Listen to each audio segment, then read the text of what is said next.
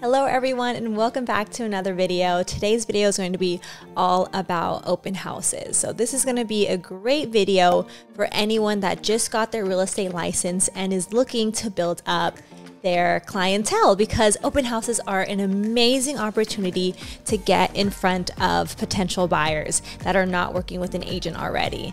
And so what we're going to do is I'm going to tell you some of the tips and tricks that I have used to have successful open houses, because holding an open house is not just a one-day thing. It's an entire week process. And so I'm going to break down that week process with you, and then we're going to get into story times, because I have had some scary open house stories. I also have some really successful open house stories. And yes, I have gotten several clients from holding open houses. I actually got my first 2 clients from open houses, and so towards the end of this video I'll explain that. But for those of you that don't know me, my name is Brianna Celina Orendain, and I am a licensed realtor in the state of California. If you want to get in contact with me, all of my information will be in the description below. But let's get on with this video.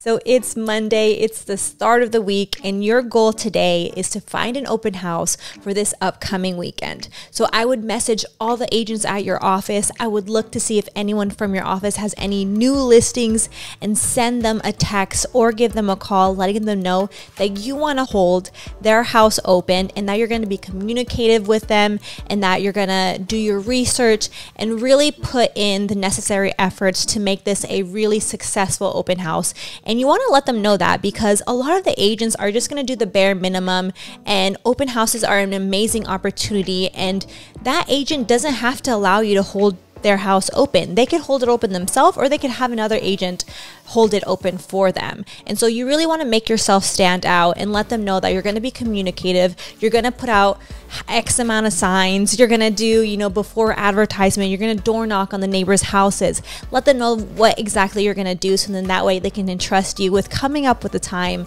to hold that house open. So Monday, your goal is to find a house to hold open. So now it's Tuesday. What you want to do today is you want to start making advertisements and also see if you can find any lenders or any escrow officers that are available to hold the house open with you.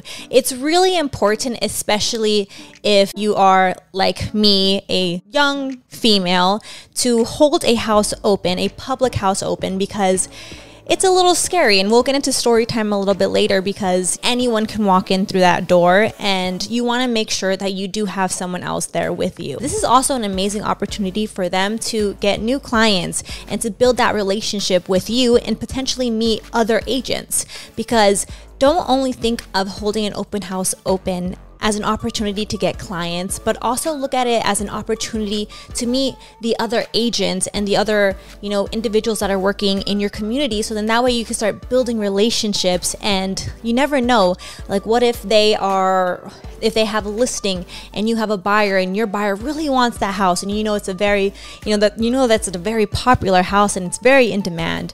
And since you already have that relationship with that agent, because you've met them, you talked to them, and they saw how professional you were, with the way that you dressed at your open house, with the presentation of everything, with your flyers, they might go with your offer and your client as opposed to someone else's. So Wednesday is all about door knocking. You want to go and door knock the neighboring houses around the house that you're holding open, because one, it's an opportunity to meet potential buyers, because you never know if there's someone in that area that is a renter and that actually loves living in that area. I've had a buyer that was renting the house right in front of the house that we were selling, and he ended up purchasing that house with me. And so door knock the neighbors, and then that is also an opportunity to meet someone that is interested in selling their house. And so hopefully you are able to find a lender on Tuesday to go door knocking and hold the open houses with you, and hopefully they can go door knocking with you. And what I would do if I did have someone else door knocking with me is I would take one side of the street and then have them take one side of the street and kind of try to like stay in unison. So then that way, you know, just for protection. And then also, like, let's say if you do speak to someone that wants to purchase a house, well, hey, oh my God, that sounds great. I have a lender that's right across the street. Let me call him over and he can give you a breakdown on the interest rates right now and give you a little bit more information. A script that I would use if I'm going door knocking, it's just very casual. I'm just inviting them over to the open house. There's no pressure. There's no, you know, anything. And so it's actually like a pretty good experience when you're door knocking and just inviting people to a party. You know, it's like, and I would make it fun. So let's say I was door knocking, I would knock on a door and I'd be like, hi, so nice to meet you. Hey, my name's Brianna Orendain, and I am a real estate agent in the area. And I'm actually holding the Stevens house open this Saturday from 5 to 7. And I wanted to invite you to come on over. You know, you can take a look at their house, see what your neighbor's house looks like. And, you know, if you do know of anyone that is looking to purchase a house, then it's a great opportunity to also let them know. And if you don't care about houses, if this is your dream house, and I'll also have cookies, so you can come and have some cookies. And I always make it fun like that because you could always like break the ice, because usually when someone's coming to your doors, people are like, what do you want? What are you trying to sell me? You know, they're just like completely like closed off. But when you like, whenever I find that I joke and I'm like, oh, and like if you just want to come and I'll have cookies, like that usually like makes them laugh, and then they feel a lot more comfortable with me and they feel like they can open up, and they'll, you know, usually sometimes they'll be like, oh, thank you so much. And I'll be like, all right, you're welcome, like have a great day. And then I'll just leave. And then other times they'll actually talk to me and they'll ask me questions, and they're going to ask you questions. So make sure that you know and do some research beforehand, because they'll ask you, oh, you know what, actually I was looking at, you know, purchasing, so how's the market? And so you have to know how the market is. You know, what's the interest rate? You gotta know what the interest rates that day are. And then, or let's say, how fast are houses selling right now? Know the days on market in that area. Know what other houses are for sale in that area. Be knowledgeable and let them know that you are an agent that is professional. And so then that way, whenever they are looking and it is time for them to purchase or sell, then they think of you. What I would do Thursday is I would follow up with anyone that needs following up with from door knocking. And then I would call everyone in my database to let them know that I'm holding an open house open. So if they know of anyone that's interested in purchasing, to let them know, or if you could have their information so that way you can call them directly to let them know that you're going to be holding this house open and that it's immaculate. It has, you know, 4 bedrooms, you know, an open floor plan, has a lot of lighting. Tell them all the great qualities of this house. And even if you know that they are not in the market to purchase, they might know someone that's in the market to purchase, or you reaching out to them makes them think, oh my gosh, Brianna is such an amazing agent. She's calling me, letting me know she's really going out of her way to, you know, sell this house and be an amazing agent. And then that gives them, you know, the confidence to hire you whenever it's time that they need to, you know, purchase real estate or sell real estate. And now also what I would do on Thursday is do another social media post. I actually forgot to say that for Wednesday. When you're door knocking, do a social media post. Hey guys, I'm out here door knocking with my flyers. We're inviting everyone to our open house. All right, so now it's Friday. So you can tweak this. It doesn't have to be every single day that you do exactly this. You can tweak it because sometimes you might want to hold a house open on Friday. So this might be your opportunity for holding that house open. So you might just want to change around the days, because you don't have to be specific in it. This is, you know, this is however you want to run your business. This isn't this is how things have to go. This is a suggestion. This has worked for me. And so Friday, we're going to say that you're not holding the house open and that you're holding open, let's say Saturday and Sunday. And so what you want to do Friday is you want to start pulling all the comps that are in the area that are similar to your house, and you want to print out those. You want to print out any flyers that you have open at your open house, and you also want to figure out how you're going to have guests sign into your house. So whether that is maybe you have an iPad and there's this, you bought like a realtor system where you can have individuals, sign in and put in their information there, and then it puts it in a Google Drive for you if you fancy like that. I'm not fancy like that. I usually just like have a paper filled out and it just says like, put your name here, your last name, phone number, email, and then I'll probably have like a box there that says like, are you working with a realtor? Yes or no. Are you already pre-approved? Yes or no? And then just have people exit off that way. And then I would have those in individual sheets. So I never want to have a whole list of where people sign in, just because if someone else comes in, they can see everyone else's information. And I always want to be, very careful with any information that people give me. So I would give them a little sheet to fill it out that's like individually theirs. Come up with a giveaway. So a lot of the times people are going to come in, and even when they sign into your sheet, they might put the wrong information. I know sometimes I've done that when like I feel super uncomfortable somewhere and I'm like, I don't want them having my number. I don't want them having my email. I don't want spam email. I don't want that. And so what you want to do to kind of, make sure that you're really getting accurate information from people is have a giveaway. So I have seen realtors give away like Apple AirPods. Something that we use at our office is we'll give away Padre tickets, and we'll give away like 2 Padre tickets, and we'll have a raffle. So when they come into the house, I'll have like my sign-in sheet and all my information there.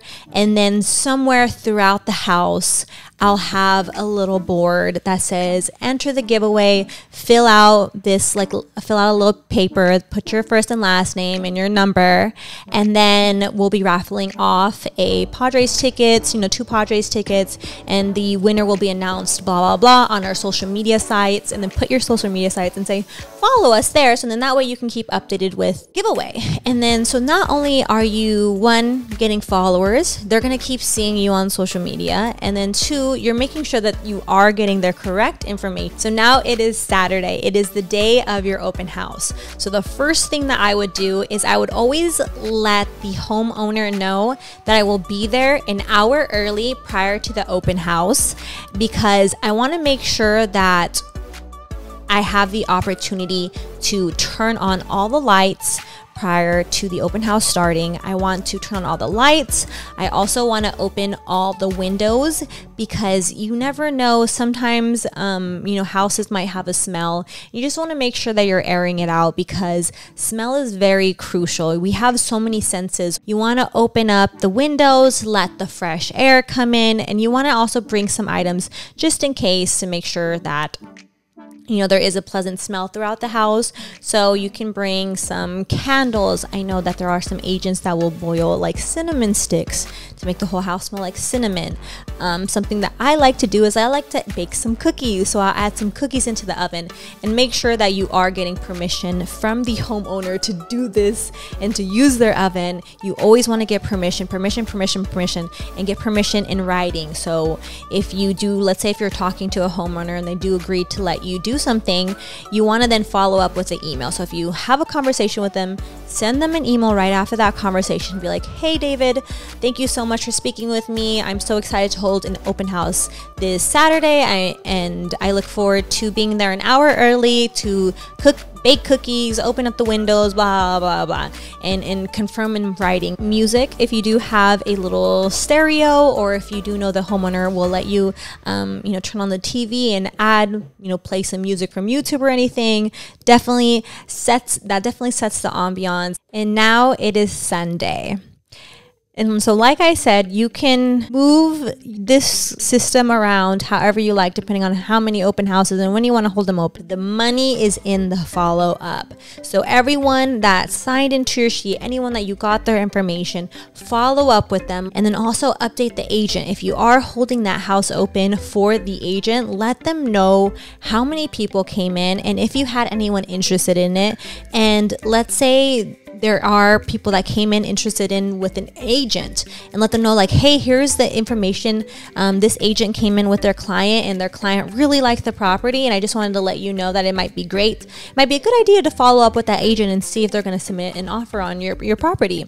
And, you know, doing those extra things to be in communication with not only the seller, but also the agent is, you know, just it's a great business practice. It shows how professional you are and how you take this seriously.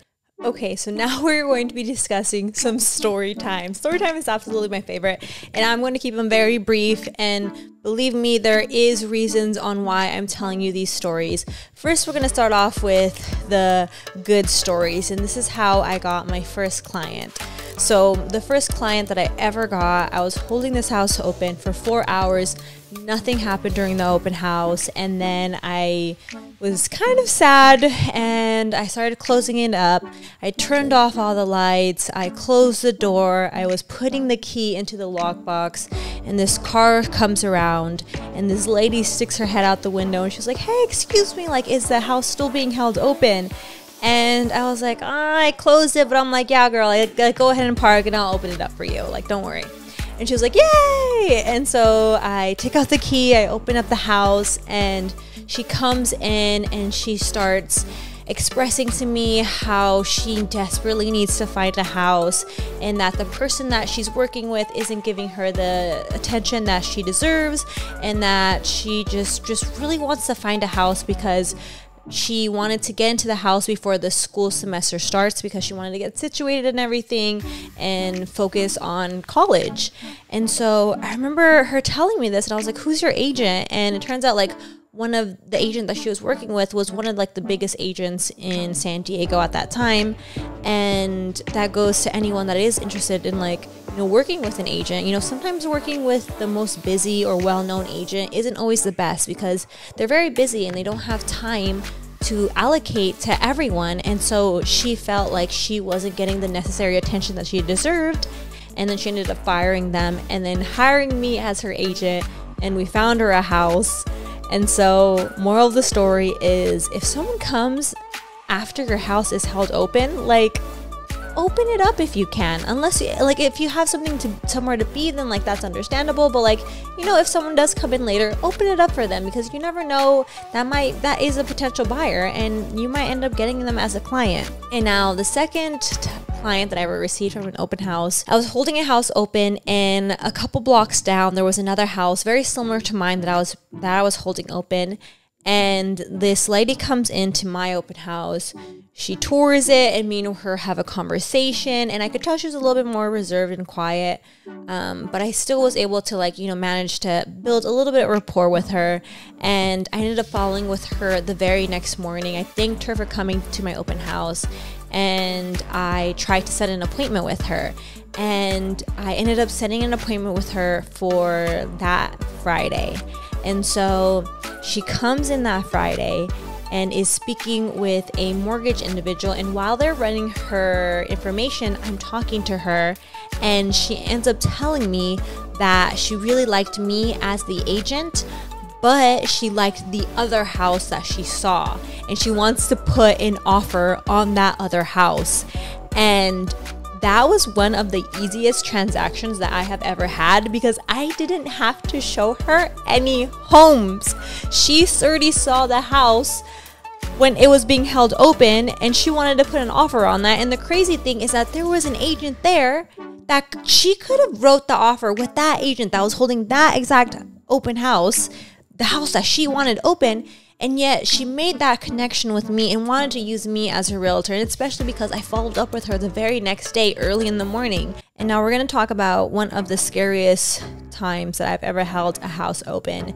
And so I'm lucky that I was holding this house open with a lender, and I remember this guy comes in and he was just weird.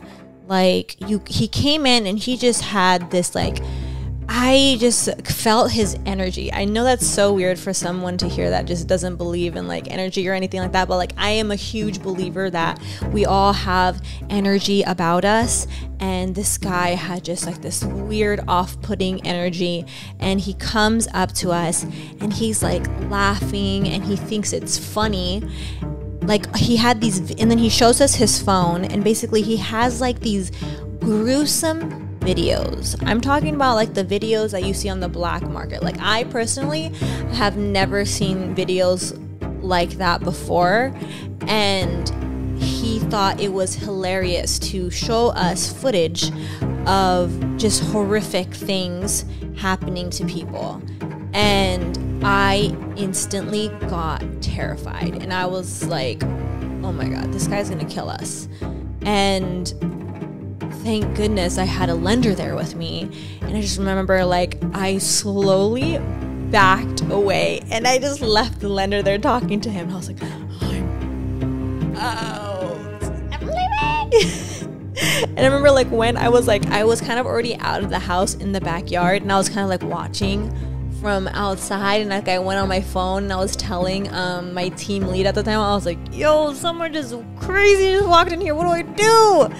And then thank goodness the loan officer that I was with was like, hey man, that's crazy, you know, those are just some crazy ass videos, but like, hey, you know what, like we're actually gonna start closing down the open house, so here, like here's the front door. And he like walked him out, and I was like, holy smokes, thank goodness that lender was there, because I was legit terrified, guys. I truly do hope that you learned something new with this video, and if you did learn something new, go ahead and give it a thumbs up, and don't forget to subscribe, because I will be posting a video every Tuesday and every Thursday.